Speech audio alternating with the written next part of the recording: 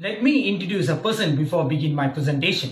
Say hi to Mr. Leggy, who had been a great support for my family for the past 3 years and still counting. There is a big legacy behind this guy. Let me elaborate about it. Have you guys heard about a person lost their body parts due to diabetes? I'm pretty sure you guys had gone through at least 1% at your lifetime. Because in Malaysia, there are 3.9 million of diabetic patients according to Health Ministry report in 2019. And about 49.1% of them are suffering with wound or ulcer formations.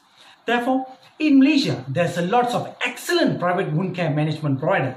But is the treatment prices affordable for all million of the people? As the only hope, government hospital treatment had been the only choice for them. And one of them was my own father. And that's how I've been introduced to Mr. Leggy. The ratio of doctors to patient had been a big problem in the situation. The problems that have been faced are such as medical appointment scheduling, prioritizing system, which means giving more attention and time for more severe cases, and limitation for handling patient in a day, which being a major factor to increase the rate of amputations in Malaysia.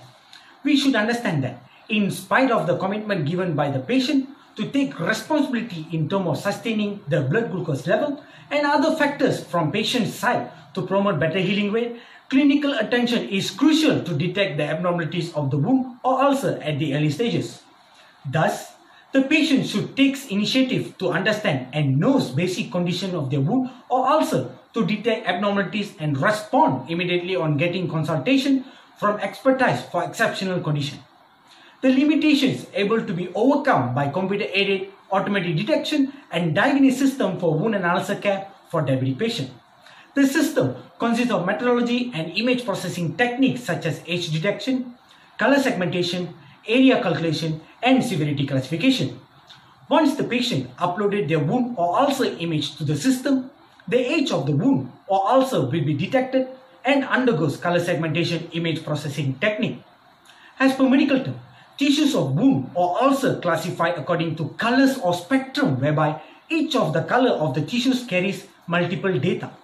The 4 major tissues that have been tracked in the system are granulation, fibrin, necrotic tissues, and foreign bodies, which are red, yellow, black, and blue in color respectively as the data provider and to determine the wound or ulcer severity classification. The masking technique used in the color segmentation enable a visualization understanding for the patient regarding the wound or ulcer condition. Moreover, the system provides the percentage of the tissues detected comparing to the whole area of the wound or ulcer. Therefore, severity classification determined by comparing the area and the colors detected on the wound or ulcer image. In the final outcome, the severity classified into less or high with additional information such as detected tissue percentages and the area of the wound or ulcer to track the healing rate. As a solution, the proposed system will help the patient have a virtual doctor and get a close watch on the wound or ulcer in terms of healing and abnormalities detection on daily basis, whereby it directly leads for better wound care management conducted by government hospitals even at the peak crowd with implementation of data sharing between hospital and patient. It directly escalates treatment efficiency and decrease rate of amputation in coming years. Thank you.